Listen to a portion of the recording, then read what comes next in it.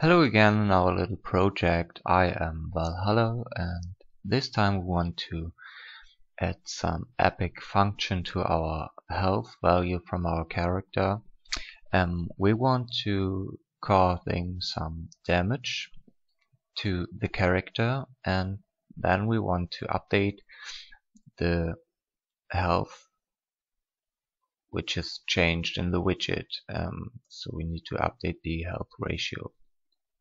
Again, in order to do this, I inside my character blueprint and go at the bottom and add a new custom event, and I call it take damage. So when an evil guy comes around and uses a stick to hit us on our head, this will cause damage to our head. Makes sense to me, so that means the character can take damage. Who is causing the damage will come from the outside. We will just pretend that we will do this inside the PlayerController, but it is not recommended. There would be some kind of enemy blueprint which has the opportunity to give damage to our character, but I don't think this is so interesting. So let's say we will do it out of the PlayerController with an event key called do damage. So let's go inside the project settings and go to input.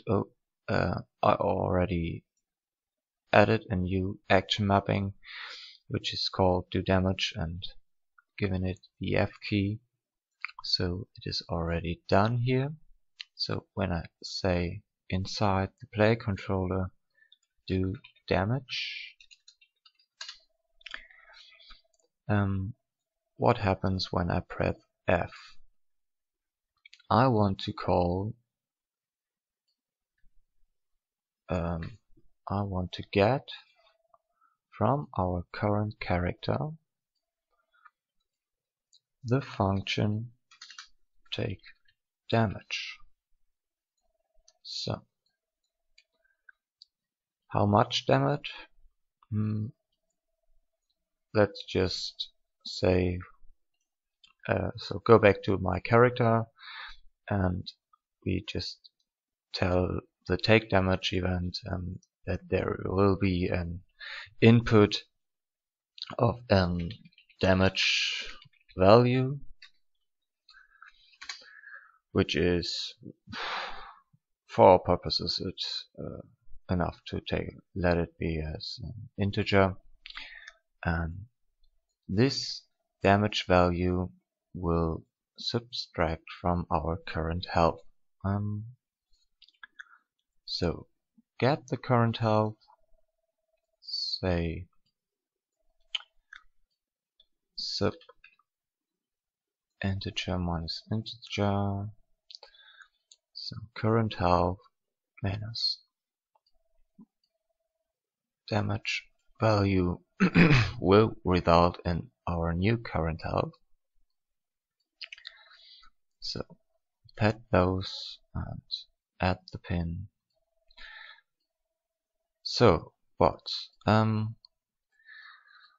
what needs to be done now? We want, after we have taken damage, we need to notice our widgets that the damage has changed and there is a new percentage of the health ratio.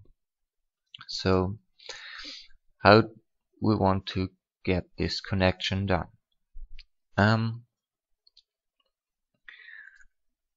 I thought about that. I could come up with the idea that I want to get the PlayerController and Then I can call a new function inside the player controller, which is called update the health widget. But as soon as I did this, I have a little problem within my structure.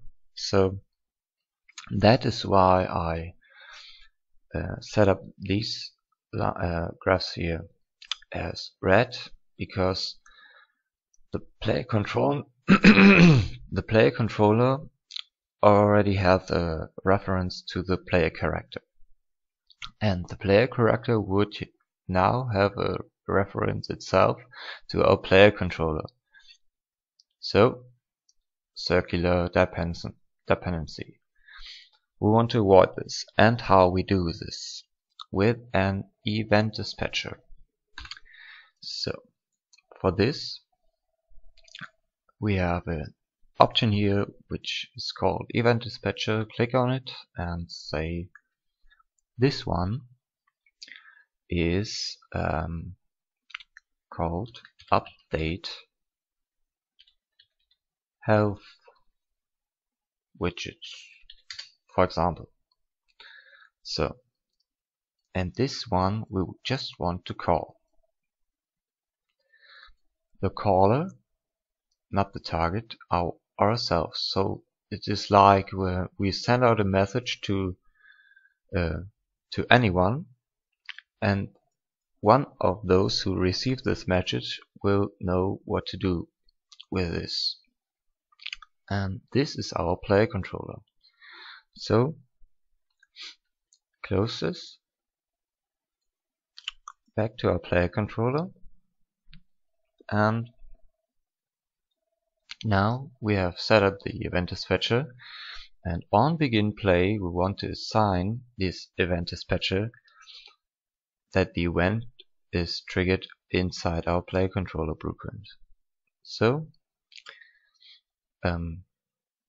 take a note here and say assign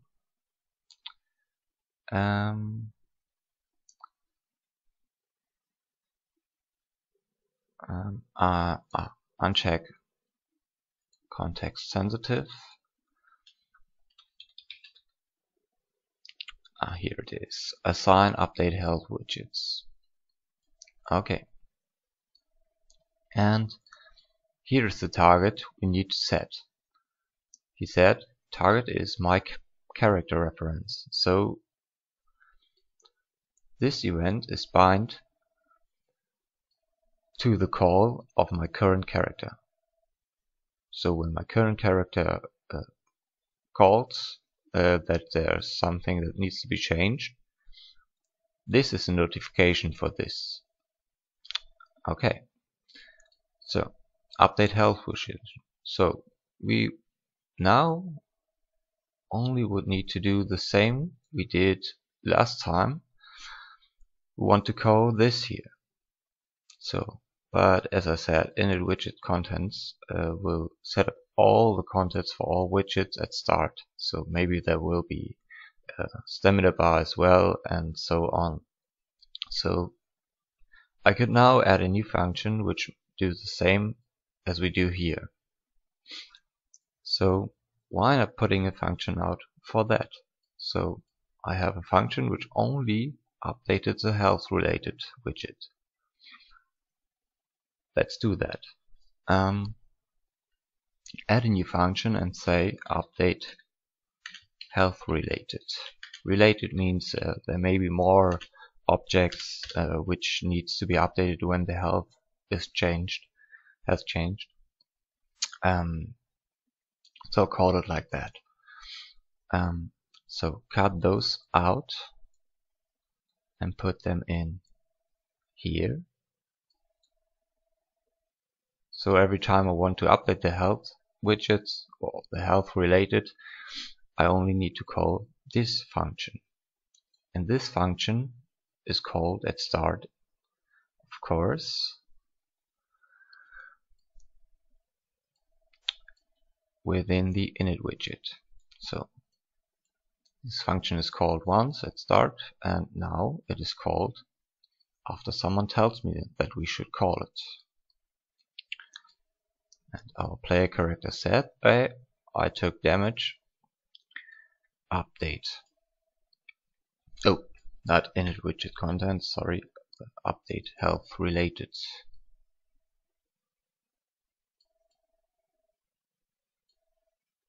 So the target is ourselves, because it's our own function. So update health related. He gets the current health ratio. So after we have taken damage, there's a new health ratio which we get from here, and then we send the message to our widget. So let's see.